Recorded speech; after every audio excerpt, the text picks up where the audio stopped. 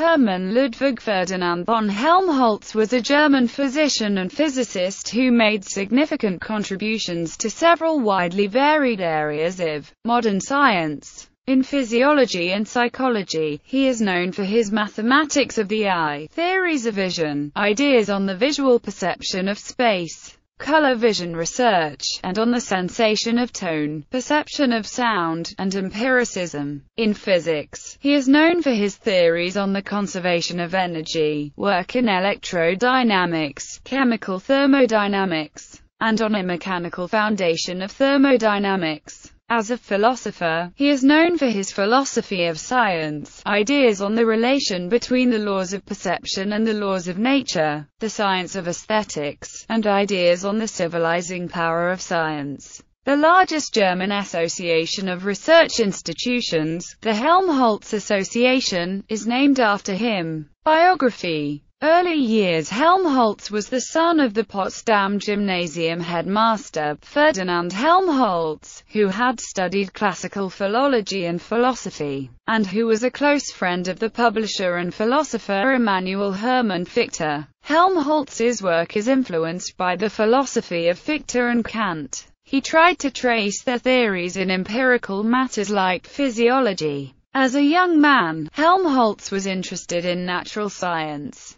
but his father wanted him to study medicine at the Charité because there was financial support for medical students. Trained primarily in physiology, Helmholtz wrote on many other topics, ranging from theoretical physics, to the age of the Earth, to the origin of the solar system. University posts. Helmholtz's first academic position was associate professor of physiology at the Prussian University of Königsberg, where he was appointed in 1849. In 1855 he accepted a full professorship of anatomy and physiology at the University of Bonn. He was not particularly happy in Bonn, however, and 3 years later he transferred to the University of Heidelberg, in Baden, where he served as professor of physiology. In 1871 he accepted his final university position, as professor of physics at the University of Berlin. Research. Mechanics. His first important scientific achievement, an 1847 treatise on the conservation of energy, was written in the context of his medical studies and philosophical background. He discovered the principle of conservation of energy while studying muscle metabolism. He tried to demonstrate that no energy is lost in muscle movement, motivated by the implication that there were no vital forces necessary to move a muscle. This was a rejection of the speculative tradition of nature philosophy, which was at that time a dominant philosophical paradigm in German physiology. Drawing on the earlier work of Sadi Carnot, Émile Clapeyron and James Prescott Joule, he postulated a relationship between mechanics, heat, light, electricity and magnetism by treating them all as manifestations of a single force. He published his theories in his book Über die Haltung der Kraft. Whether or not Helmholtz knew of Julius Robert von Mayer's discovery of the law of conservation of energy in the beginning of the 1840s is a point of controversy. Helmholtz did not quote Mayer in his work and was accused by contemporaries of plagiarism. In the 1850s and 60s, building on the publications of William Thomson, Helmholtz and William Rankine popularized the idea of the heat death of the universe. In fluid dynamics, Helmholtz made several contributions, including Helmholtz's theorems for vortex dynamics in inviscid fluids. Sensory physiology. The sensory physiology of Helmholtz was the basis of the work of Wilhelm Wundt, a student of Helmholtz,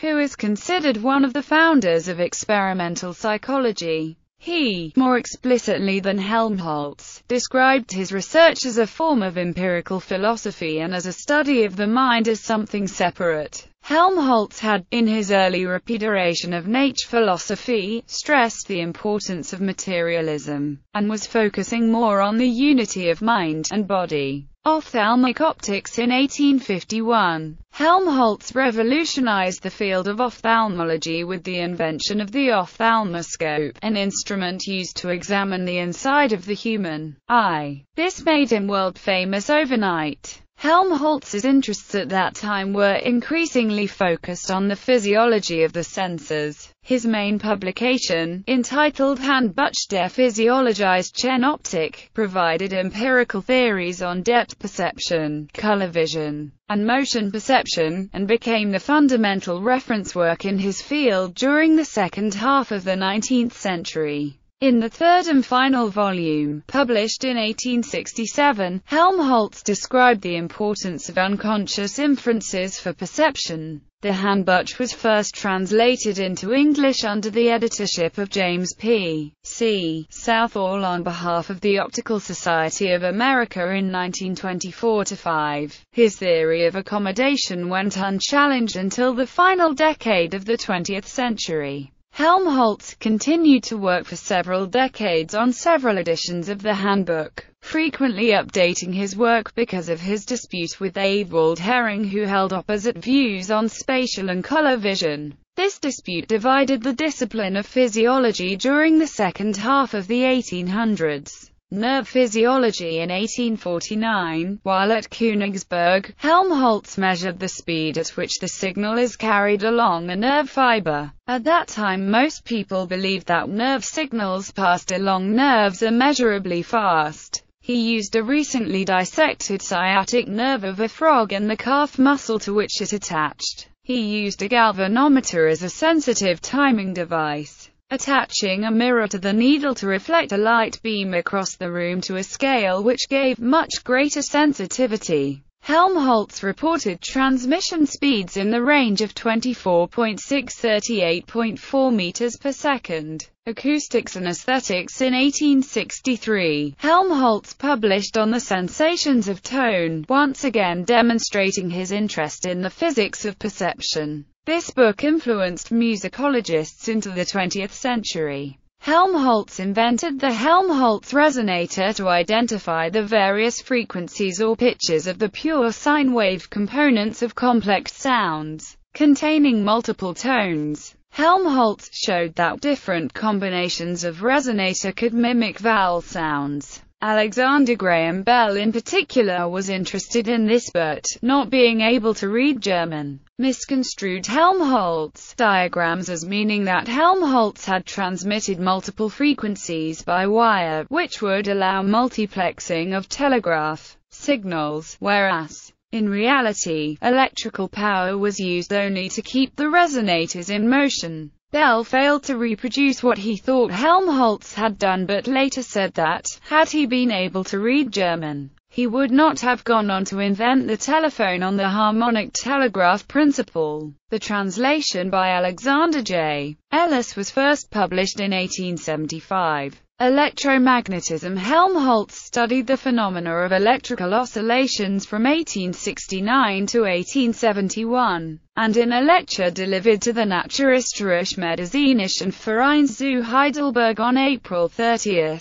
1869, titled On Electrical Oscillations, he indicated that the perceptible damped electrical oscillations in a coil joined up with a Leyden jar were about 1/50th of a second in duration. In 1871, Helmholtz moved from Heidelberg to Berlin to become a professor in physics. He became interested in electromagnetism and the Helmholtz equation is named for him. Although he did not make major contributions to this field, his student Heinrich Rudolf Hertz became famous as the first to demonstrate electromagnetic radiation. Oliver Heaviside criticized Helmholtz's electromagnetic theory because it allowed the existence of longitudinal waves. Based on work on Maxwell's equations, Heaviside pronounced that longitudinal waves could not exist in a vacuum or a homogeneous medium. Heaviside did not note, however, that longitudinal electromagnetic waves can exist at a boundary or in an enclosed space.